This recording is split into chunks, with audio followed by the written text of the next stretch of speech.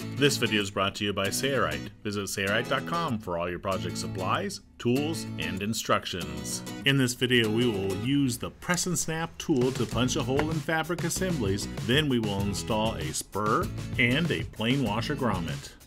Before a spur or plain washer grommet can be installed in a fabric, a hole needs to be made to accept the male portion of the grommet.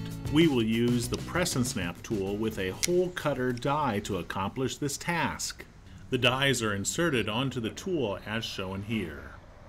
Once installed, we will punch a hole through this 3-layer marine grade sunbrella fabric assembly, simply by positioning the dies over the desired location and squeezing the lever of the tool.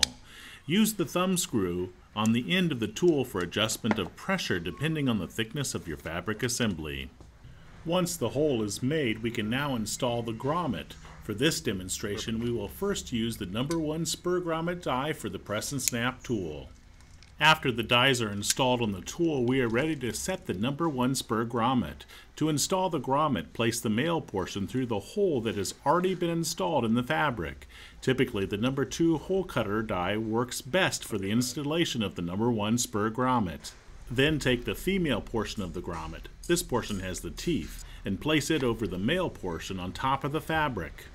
Take special note of how the press and snap tool is being held. The male portion of the die must be inserted as shown, or the installation will not be successful. Now simply press the lever until a firm and solid setting of the grommet is felt. If more or less pressure is needed, simply use the thumb screw for adjustment. If the grommet is still not set firmly enough, use the tool again and tighten down the thumb screw more. This grommet is installed beautifully. Next, we will use the number 1 plain grommet die for the press and snap tool. This die comes with the tool. But first we need to punch a hole. We're going to use the number 1 hole cutter here. This hole cutter does not come with the tool. It is sold separately. Here is the number 1 plain grommet die that comes standard with the purchase of the press and snap tool. A plain washer grommet is best for light-duty applications. For medium to heavy-duty applications, Sailrite recommends using a spur grommet instead.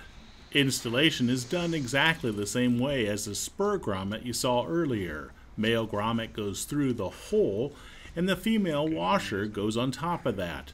Notice the female washer does not have teeth, and its metal is thinner than the spur grommet seen earlier. For your reference, a plain grommet die will not set a spur grommet, and a spur grommet die will not set a plain grommet. You must use the appropriate die and grommet combination. However, when working with spur grommets, I always like to use a hole cutter one size larger for easier installation. That's not the case for a plain or washer grommet. The press and snap tool comes with dies for setting snaps and the number 1 plain grommet. Sold separately are the hole cutter dies and other grommet dies. For more information and to purchase yours, visit Sailrite.com.